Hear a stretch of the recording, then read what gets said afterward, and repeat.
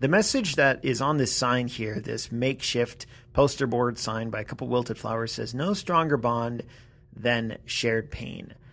It's referencing an event in the fall of 2015 in which a woman drove her car into a crowd of onlookers at the Oklahoma State University homecoming parade. And I've linked to an article about the original event on the blog and a photo that I posted not too long after that event. And it's been, in some ways, a long time, but in some ways not long at all. One of the women killed in the crash worked right below me in my building at work. And her name was Bonnie. She was one of those people who is always nice, always smiling. She's always got a kind word. I know people say that sometimes about people, especially after they pass away, but it really was Bonnie.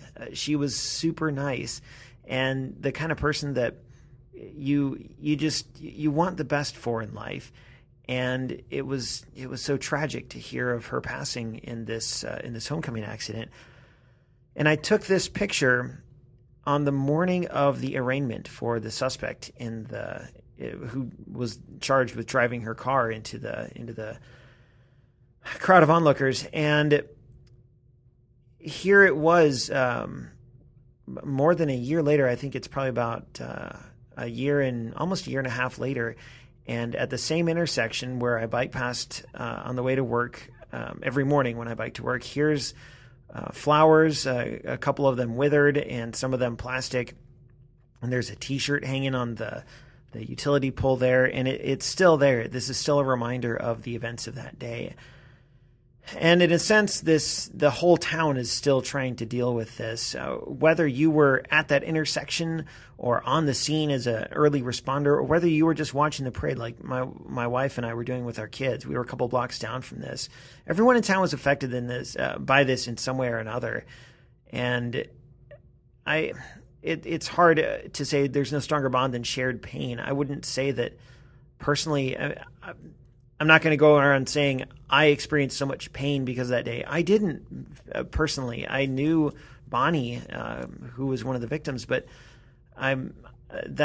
for me to say, to count myself in the group of people who were directly affected by this, it's kind of disingenuous because I wasn't. I just live in the town. But taking this picture was a reminder to me of the experience that the whole city has kind of gone through and is in some ways still going through. Now that the individual has been, she reached a plea deal and she's going to be spending the rest of her life in jail most likely. Now it kind of turns to what to feel as a result. Do I feel vindication? Do I feel relief? Do I feel angry at her? How do I feel?